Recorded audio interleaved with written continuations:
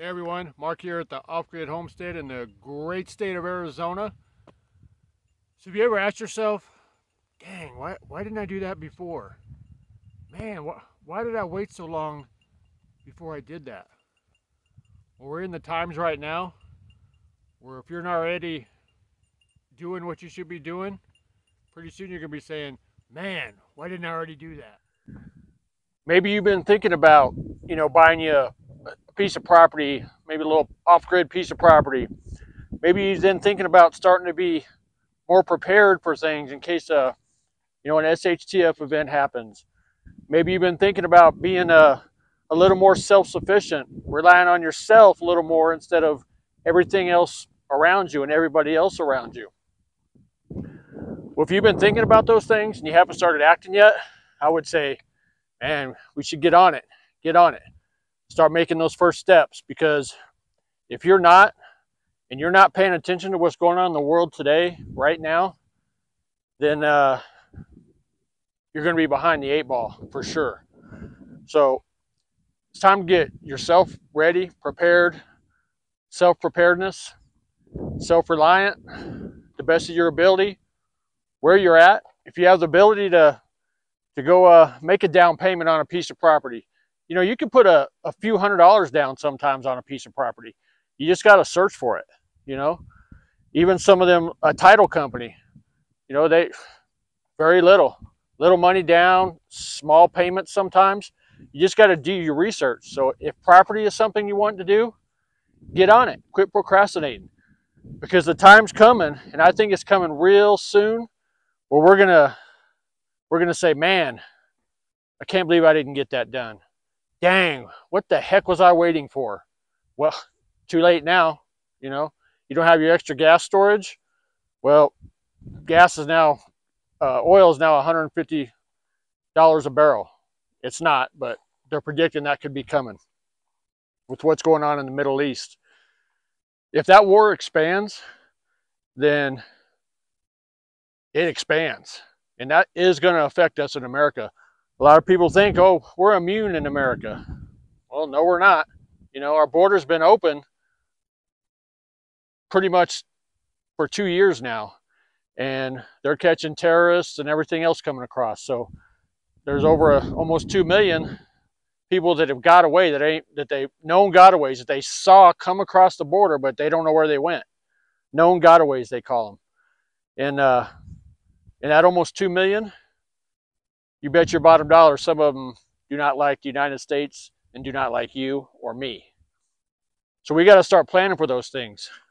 It's going to be more than natural disasters here pretty soon. It's going to be these man-made disasters, war, terrorist activities, things like that. So to sit on our couch and think about doing stuff, but not actually taking the steps to do it, we're failing ourselves. You know what I mean? So I'm encouraging you guys out there to get yourself motivated, get going, to start taking that first step. And if you've already taken steps, that's awesome. Take the next steps, whatever it is. Remember, everything revolves around food, water, and shelter. When you think of shelter, think about keeping yourself warm, keeping yourself cool the best you can. That's part of sheltering yourself, your climate right around you. Think about that, how you can mitigate any rough times that might be happening with that. So yeah, now's the time. And for those of y'all out there, or you probably know some, I know I had a few videos back, I had one of y'all subscribers out there comment about, hearing people around the water cooler. We're talking about kind of like the prepping and SHTF, saying, oh, well, I'll just go over to so-and-so's house. They're preparing, and not have done anything to help that person or to help themselves. Well, no, you're not. If you think you're going to just show up, and people think that, or I don't know, maybe some of y'all out there say you're just going to let every, Joe Blow from Kokomo show up at your house and use what you've worked for to build up and prep for, and not have done anything at all to help you or bring anything with them. Now, if somebody brings things with them, that's a bonus. That helps. that means they're doing something. But oh, Joe Blow from Kokomo that knocking on your door, you know, with an empty coffee cup or whatever, then yeah, they didn't come prepared. So you're going to have to make decisions when that time comes. What are you going to do? You're going to take what you planned, the food that you planned for your family, your wife, your husband, your kids, for somebody who did nothing for themselves, who relied on others while they were where they're at before the SHT event happened, and now are wanting to rely still on others. But this time it may not be the government or the grocery store or whatever else. It's people who are trying to get by themselves. So unfortunately, there's people out there, you know, and yeah, they could be at the water cooler. You could hear them at work talking about it. But those are the people that, in my opinion, they don't have anything coming. If you have extras and the ability to do that, well, that's a different story. But planning, prepping, and preparing, and especially, as I said, right now, with what's going on in the world, it's something that we have to be doing. Absolutely have to be doing. You know, everything is not red licorice and unicorns, you know, as Israel found out. Things happen. Things happen in the world, and things could happen here in the United States. So let's not be naive. Let's do what we can to prepare to take care of ourselves and our family.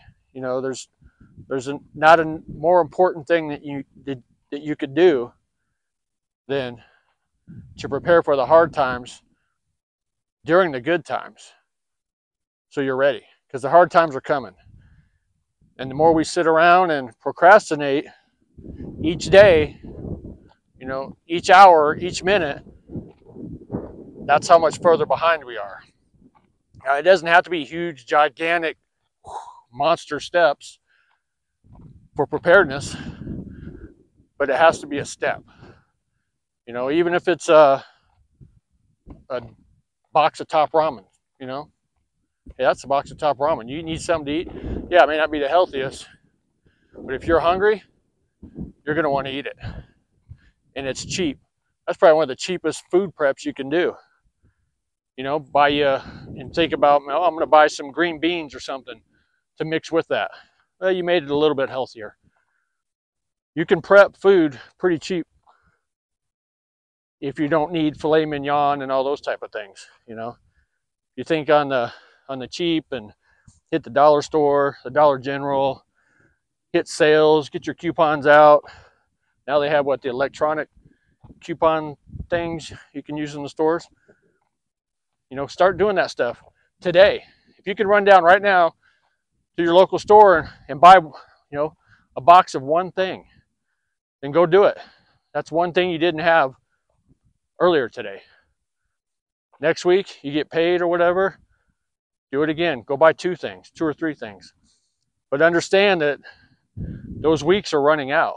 That time to prepare is getting shorter and shorter.